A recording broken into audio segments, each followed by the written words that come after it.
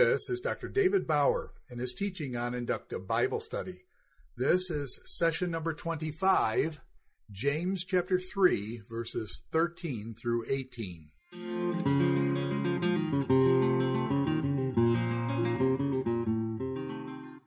As we mentioned, arguably at the heart of this segment, 3:1 through 4:12, is 3:13 through 18.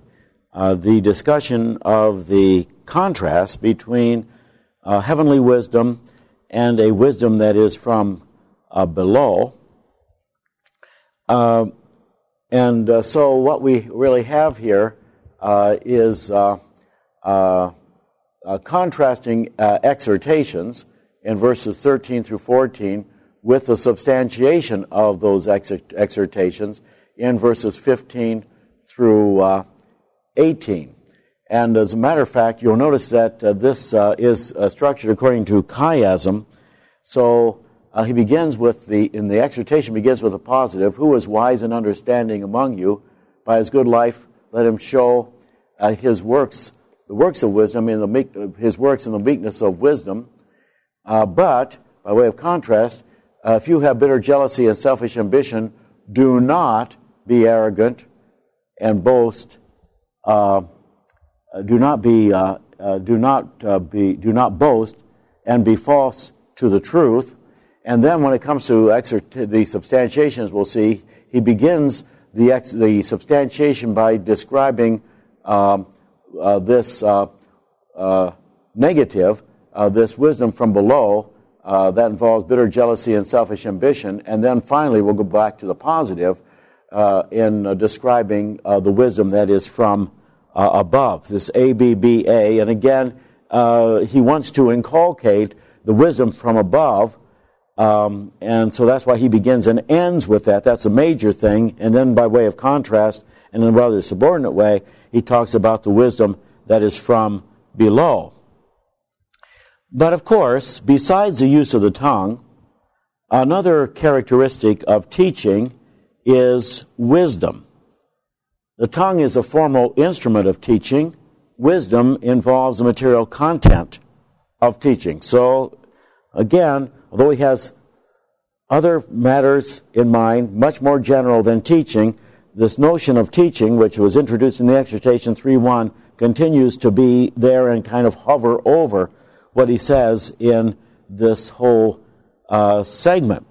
Apparently some teachers, and perhaps others in the church as well, were claiming, or James at least thought that they might be inclined to claim, to be wise and understanding. Who is wise and understanding among you? This, of course, would involve boasting. A boasting that was connected with jealousy and selfish ambition. Really, that is the expression of jealousy and selfish ambition, in which in turn resulted in disorder, chaos, and all sorts of evils. Now, ironically, in the very process of claiming to be wise, they showed that they did not understand the true character of wisdom, which is meekness. Who is wise and understanding among you? By his good life let him show his works in the meekness of wisdom. But if you have bitter jealousy and selfish ambition in your hearts, do not boast and be false to the truth. Of course, wisdom has to do with knowing the truth and acting upon it. This indicates the fact that such wisdom is not wisdom at all. It does not pertain to truth, but to falsehood. Now, you have, of course, certain main points that are made here regarding wisdom that is from above and wisdom that is from below. The first thing we might note is that the wisdom that is from above is active. It involves works, whereas the wisdom that is from below is merely verbal. Well, this is, as I say, the first contrast that he develops here. wisdom from above and the wisdom that is from below. True wisdom over against a kind of false wisdom. Matter of fact, he even talks about falseness here in this regard.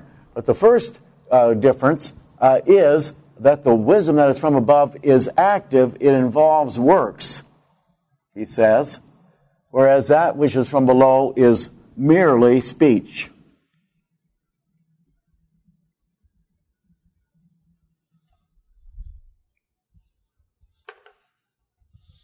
Even as faith without works is dead, so wisdom without works is dead. So he says here in verse 13, by his good life let him show his works in the meekness of wisdom. This is a clear allusion. It involves a clear connection back to 2:18. But someone will say, you have faith and I have works. Show me your faith apart from your works, and I by my works will show you my faith. Even as the claim to faith without works indicates inauthentic faith, so the claim to wisdom without works indicates inauthentic wisdom. It gives a lie to any claim to authentic wisdom. Again, the contrast is between speech alone versus action. And then, by the way, this merely speech here really involves empty boasting.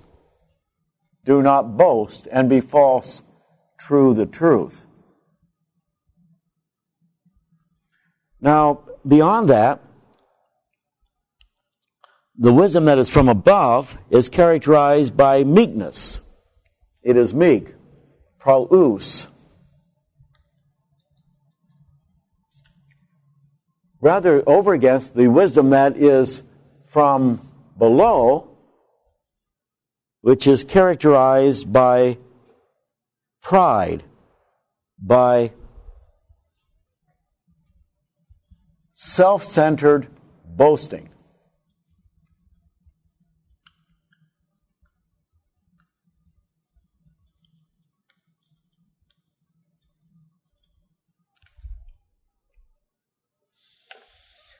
By his good life, he says, let him show his works in the meekness of wisdom.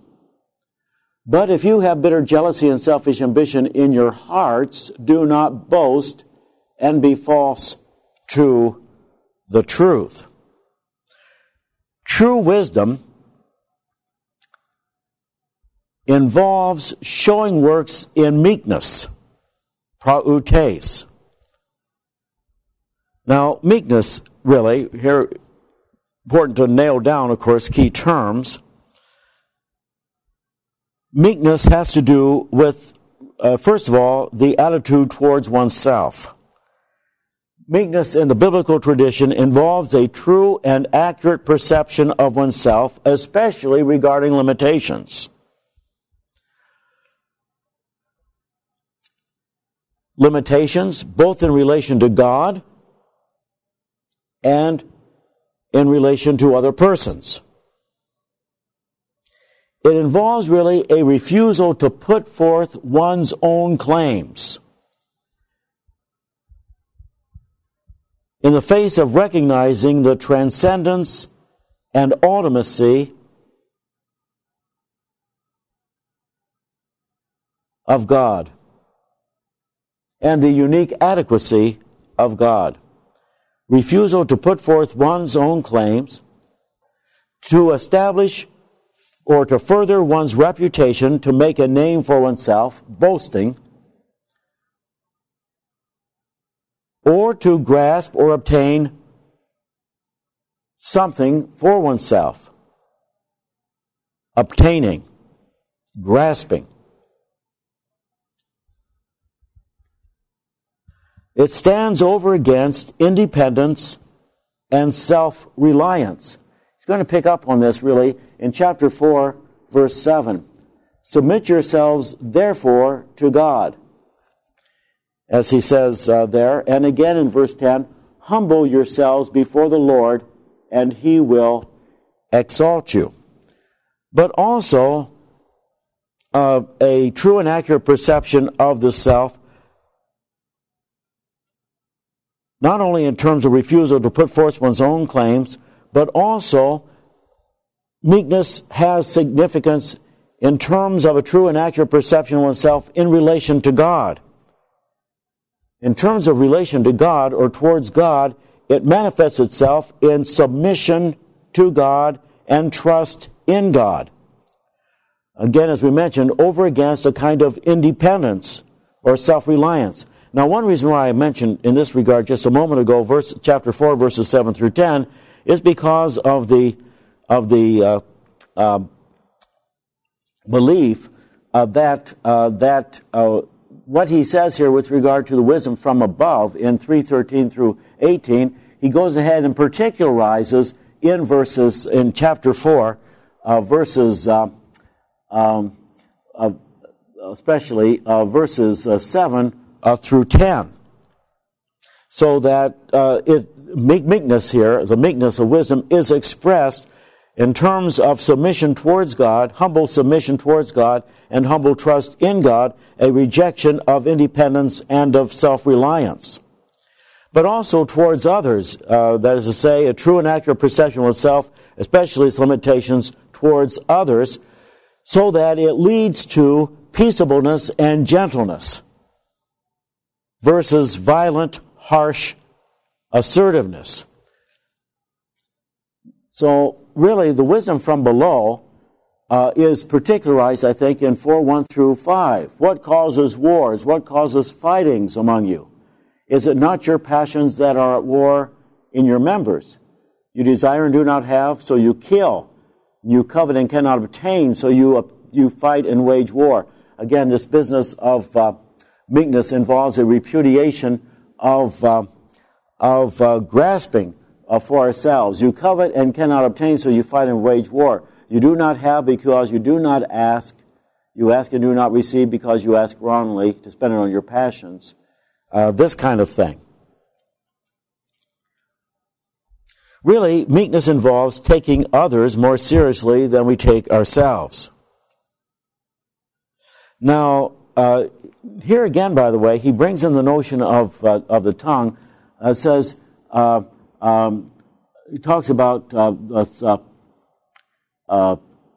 wisdom from below as being expressed in terms of empty boasting. So it involves not only a matter of merely speech, but also improper speech. This is one of the sins of the tongue. Now, this pride of boasting, really, as he'll go ahead and describe it here, and here we can move to the next slide. You have the substantiation of these exhortations, so that he talks about the character of earthly wisdom, and then, by way of contrast, that's in 15 and 16, and then by way of contrast in verses 17 through 18, the character of heavenly wisdom. But he says with regard to the character of earthly wisdom in 15 and 16, which of course then will substantiate, that it is not from above, it is not divine, rather it is earthly, unspiritual, and even demonic. So, he says here, first of all, or he talks about it's being characterized by jealousy. Verse 14, you find this really in verse 14 already. But if you have bitter jealousy and selfish ambition in your hearts, do not boast and be false to the truth. This wisdom is not such as comes down from above, but is earthly, unspiritual, devilish. For where jealousy and selfish ambition exist, you have the recurrence of jealousy and selfish ambition connected really with this witness from below. For where jealousy and selfish ambition exist, there will be disorder in every vile practice. Now, the word jealousy, of course, is zelos. Really, our word jealous or jealousy is more of a transliteration than a translation of the Greek zelos, which is word here for jealousy. Zelos really has to do with zeal. And jealousy involves self-centered zeal. Zeal for the self. preoccupation with the self and with the prerogatives of the self. The issues that divide, when it comes to matters of jealousy, zeal, the issues that divide are linked with personalities. In fact, the reason they divide is that they are linked to personalities. It involves, therefore, necessarily rivalry, a zeal for the concerns and the interests of the self. Now, he'll go ahead and develop this, especially as it comes to expression in community relationships in 4:1 through 4. But this, of course, involves an irony, because this kind of jealousy involves a zeal to promote the interests of the self, while all the time claiming that this is a transcendent divine wisdom. Also involves selfish ambition, eretheia, which involves really acquisition for the self. He moves from zeal for the self to acquisition for the self, driven by the desire to get ahead, both in terms of reputation or status and in terms of possessions. And again, he'll bring the changes on both of these, especially possessions. Where he links this selfish ambition to covetousness in 4:1 through 4. But notice he says, if you have jealousy and selfish ambition in your hearts, this is a radical problem. It is a heart problem that has to do with, of course, because he talks about in terms of heart, has to do, of course, with the seat of the will, of the thinking and the emotions. It is a radical, deep-seated problem in need of a radical solution. The problem is not ultimately with the tongue, as he's been discussing in 3:1 through 12. The problem is not ultimately with the tongue, it is with the heart. Such a situation calls for repentance, chapter 4, verses 7 through 10. Wisdom, then, is a matter of essential will. It is not purely, a matter of fact, in some ways, it is not even essentially a cognitive sort of matter.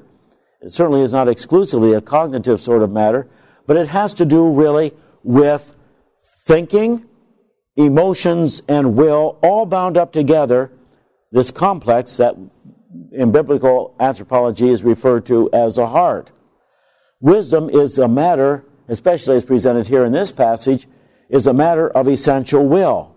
A change of character, a change of will is demanded. And so you have the exhortation here, stop boasting. Stop claiming to be inspired by God's wisdom.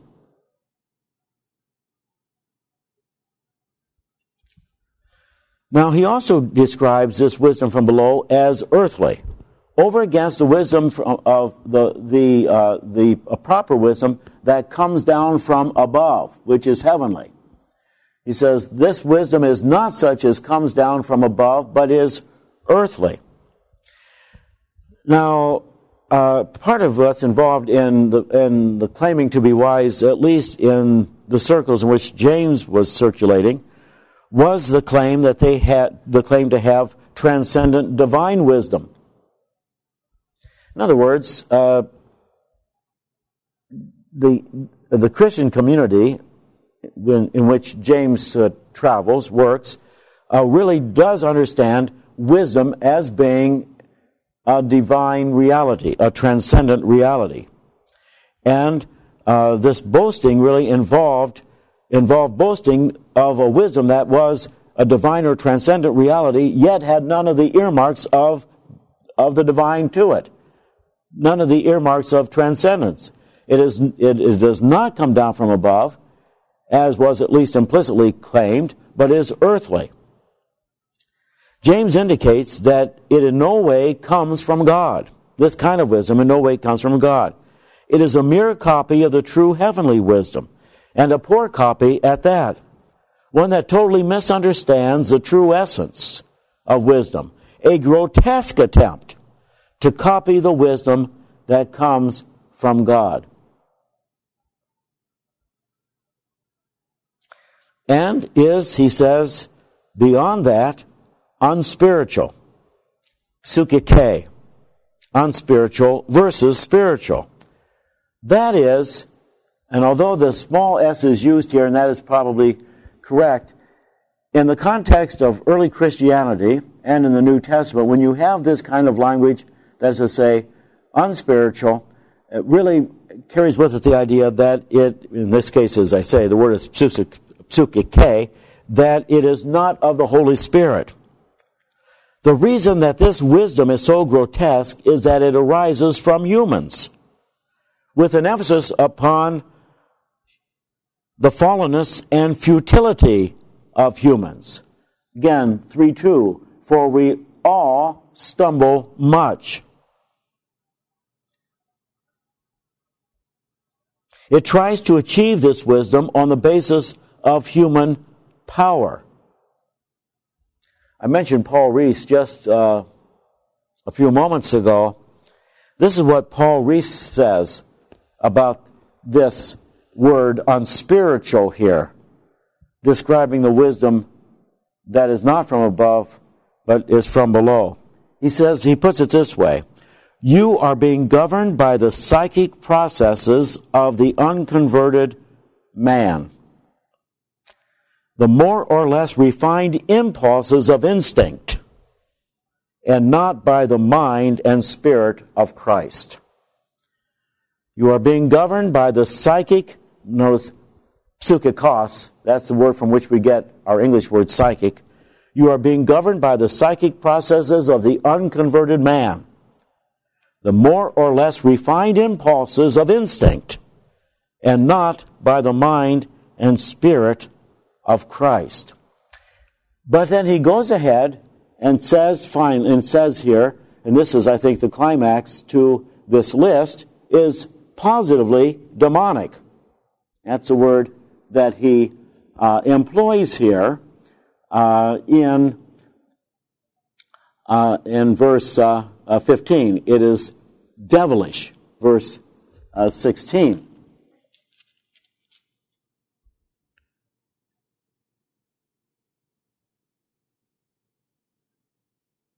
Or actually, I should say verse 15, at the very end of verse 15. In other words, there is, as he said with regard to the tongue, so also he says with regard to this kind of wisdom, it is transcendent. The insidious personal power of darkness is at work in it. Now, James could not do anything more than he has done to indicate the destructive force of a life and of a tongue that is motivated by selfish interests. And the effect of this, he sets forth in verse 16. For where jealousy and selfish ambition exist, there will be disorder, and notice, generalization, every vile practice. Disorder and every vile practice. Again, he uses now the noun here, akastatia, chaos. This assumes that God is a God of order and a God of righteousness.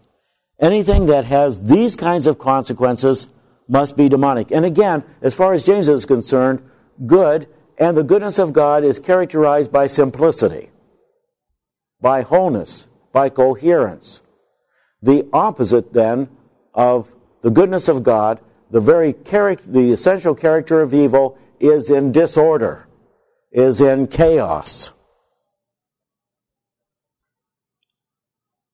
There would be disorder, both communal and personal, no peace, and every vile practice. Now, this is one reason, the fact that he describes this wisdom from below in this way, and every vile practice, is one reason why I think that 3:13 through 16 here, through 17, I should say, 3:13 through 18, I should say, is general and is then particularized, and also is particularized and is also the cause for the specific vile practices that he describes both in 3:1 through 12, and he'll go ahead to discuss in 4:1 through 6, and also in 4:11 and 12. But the authentic wisdom involves, and this he, of course, goes ahead to describe in verses 17 and 18, the wisdom from above is first pure. Very interesting. First pure, then peaceable, gentle, open to reason, full of mercy and good fruits, without uncertainty or insincerity. And then he talks also, moves, as he did with regard to his description of the wisdom from below, also now in a parallel way, as he'll do with the wisdom, his description of the wisdom from above. He moves from talking about characteristics to the effect. Far from, and in contrast to disorder in every vile practice, he says in verse 18, with regard to the wisdom that is from above, and the harvest of righteousness is sown in peace by those who make peace. The chief characteristic of this wisdom that is from above is purity. He wants to make this very clear. And he's not content with suggesting that purity is at the center of it simply by order of priority. He actually says explicitly, first, pure. All the rest spring from this one and are particulars of purity. Now, when he talks about being pure, what exactly does he have in mind when he says that this is pure? Well, first of all, he seems in context to suggest that he has in mind purity of motive. I say this because the purity of this kind of wisdom, being from above, reflects the pure character of God, as James describes God as pure elsewhere in the book. God is described as having a purity of motive.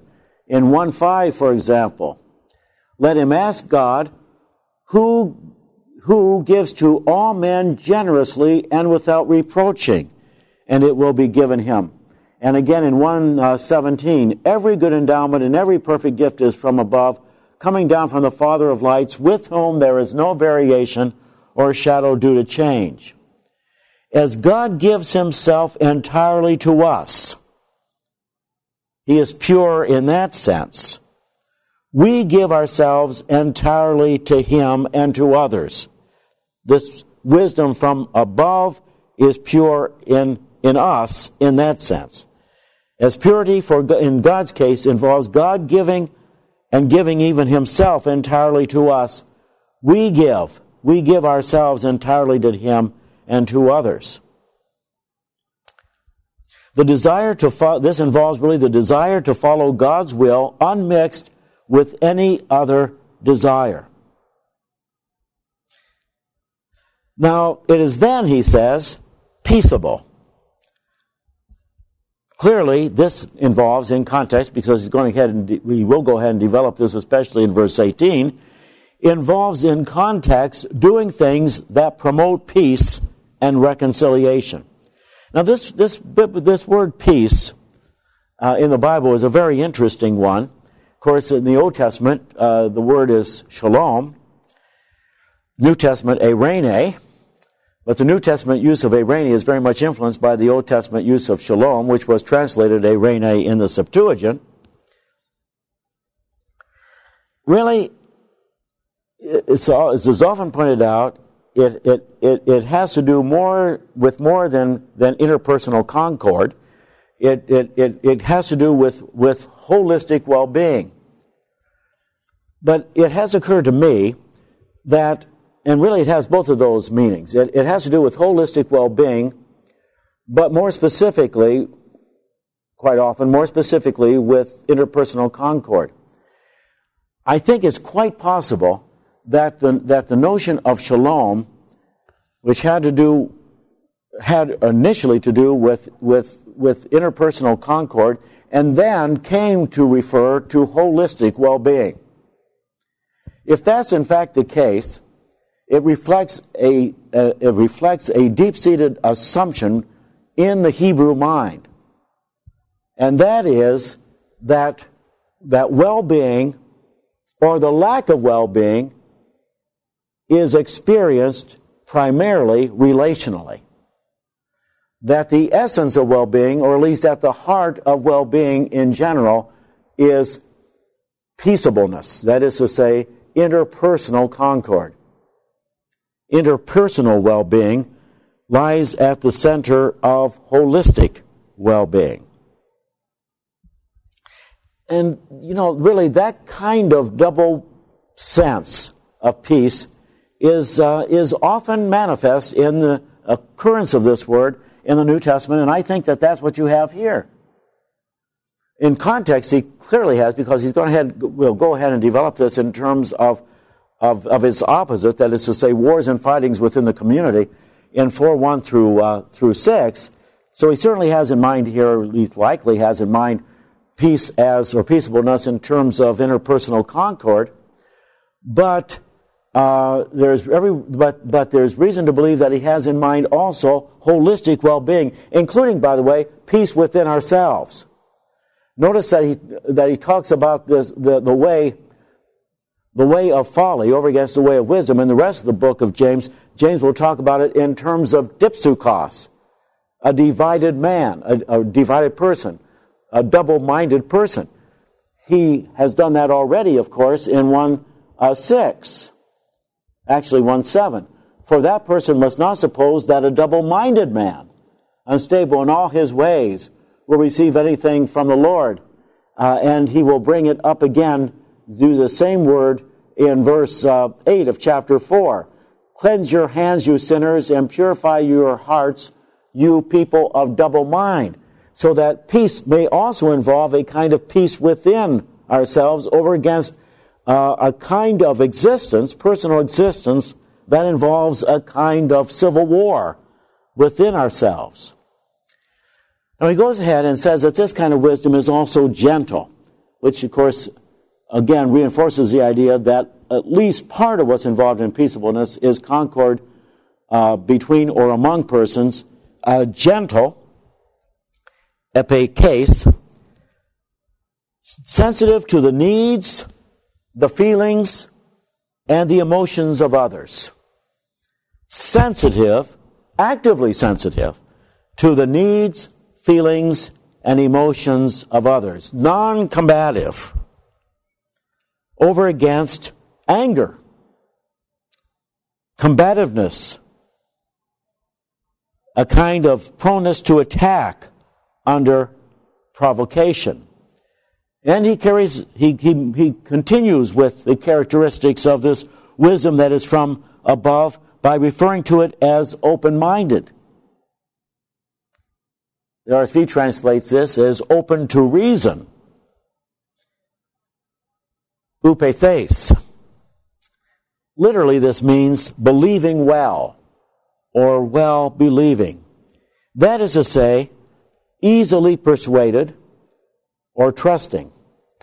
Now, I think it's quite clear, both on the basis of broader book context and on the basis of the New Testament as a whole, scriptural testimony, that when he talks about, uses upethes in terms of believing well or well-believing, easily persuaded, trusting, he does not have in mind the sense of gullibility or of careless assent. Matter of fact, the whole epistle of James is an argument against believing things that aren't so and embracing reality, which implies being very careful to assess reality and to place trust only in those things that deserve our trust. So not in the sense of gullibility or careless assent, to whom issues are not important. But he's talking about a person who listens to what is said. Again, going back, interpreting this in light of broader book context, going back to 1:19, let every person be quick to hear. One who listens to what is said, assuming the value of the perspective of the other person, the person who is speaking, and who draws fair and reasonable conclusions from it. Now, James is suggesting here that irrationalism and closed-mindedness, an attitude that says, I have my mind made up, don't confuse me with the facts. Irrationalism and closed-mindedness is a result of selfish ambition and jealousy, of a kind of self-centeredness. I have my mind made up. I have reached convenient conclusions. Don't confuse me with the facts. I know best. I don't need to hear what you have to say. And I certainly don't need to take seriously what you have to say. Now he goes ahead to describe it also as full of mercy and good fruit. Now, of course, when James talks about mercy, it's clear on the basis, especially of chapter 2, that he's not thinking about nice, warm feelings about people. Mercy is not understood primarily in terms of feeling, but in terms of action, acts of mercy, the kinds of things that he described in 2:14 through 16, full of mercy and good fruit. Practical mercy, practical concern for the poor and the suffering, over against hoarding. And without uncertainty, at least that's the way the RSV translates this, without uncertainty. The word here is actually adiokritos, without doubting. Matter of fact, a form of that word was used in 1:6. But let him ask in faith with no doubting. And actually, another form of this word was used in 2:4. Have you not made distinctions among yourselves and become judges with evil thoughts? Make distinctions among yourselves. So that earlier in the book, a form of this word is used to refer to doubt and is used to refer to partiality. That's why some urge that a better way of translating this word here is impartial, and some translations do render it so. In terms of context, then, he may seem to be suggesting a kind of true faith. A kind of true faith that expresses itself by treating all persons alike without regard to position, status, or wealth, or the lack thereof. A kind of faith that expresses itself by treating all persons alike, impartiality, especially in refusing to despise or demean the poor, and unhypocritical, without insincerity, without uncertainty or sincerity, anupokritos, unhypocritical. Without hypocrisy, sincere, does not pretend or flatter in order to win approval of others. Again, you pick up on this major Jacobian, Jamesian emphasis on holistic, so that you do not present yourself different from what you are. That would be a manifestation of a divided person, not whole, not coherent. But here he introduces here a kind of coherence that he doesn't really emphasize elsewhere, but it's apparently significant to him in that he mentions it here, and that is that there should be no division between who we are and the self that we present publicly to others. There's no pretense either towards God or towards others.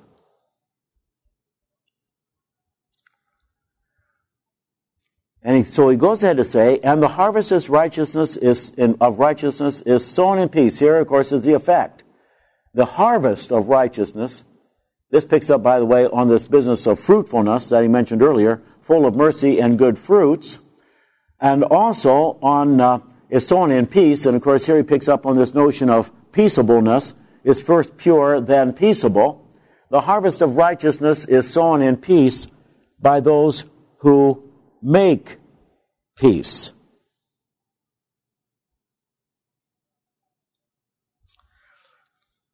Peace and harmony, then, is the effect.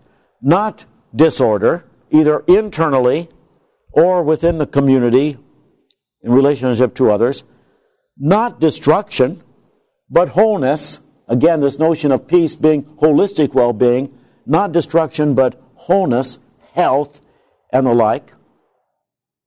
There is really a kind of implicit exhortation in verse 18, and that is that coming as it does right after this list of characteristics of the wisdom that is from above, talking about it now in terms of its effects, the effect of this kind of wisdom, he is actually suggesting that all of these things that he has talked about, things like gentleness, openness to reason, mercifulness, the bearing of good fruits, no uncertainty, no insincerity, that all of these, if they are really part of true wisdom, are to be done in the context of promoting peace in the community. They are to be done in such a way as to promote peace. Some of these actions, some of these characteristics of the wisdom from above could be done in such a way as would result in exactly the opposite effect. For example, with regard to gentleness. If one abstracted gentleness and absolutized gentleness and did not consider gentleness as one of the characteristics of this wisdom from above in terms of its expression, its effect, as described here in verse 18, one could think of gentleness or could express gentleness in terms of the refusal to confront persons in their sin. Remember, James ends his book by saying, if anyone among you wanders from the truth and someone brings him back, which necessarily in practice would involve some confrontation. Let him know that whoever brings back a sinner from the error of his ways will save his soul from death and cover a multitude of sins. Or you could understand open-mindedness as being open to everything that came down the pike with no discernment whatsoever. But that, of course, would be destructive of the community. The wholeness of the community, peaceableness in the community, is achieved by a concern for truth, for right doctrine. But if one had an attitude of a view of open-mindedness, so that any view that anybody held was accepted simply because it was held, that truth, including right doctrine, were no longer important, that would actually introduce division and destruction to the community. Well, this brings us then to the point of chapter 4, where, as I said, I do believe that he goes ahead and particularizes, first of all, in 4:1 through 6, the wisdom that is from below. It describes wars and fightings among you and all the rest there. And then, of course, in verses 7 through 10, he particularizes, in my judgment, the wisdom that is from above. And then again in 4:11 through 12, he goes back to particularizing in other ways the wisdom that is from below, that he has been describing in 3:13 through 18. At any rate, this is a worthy place to pause.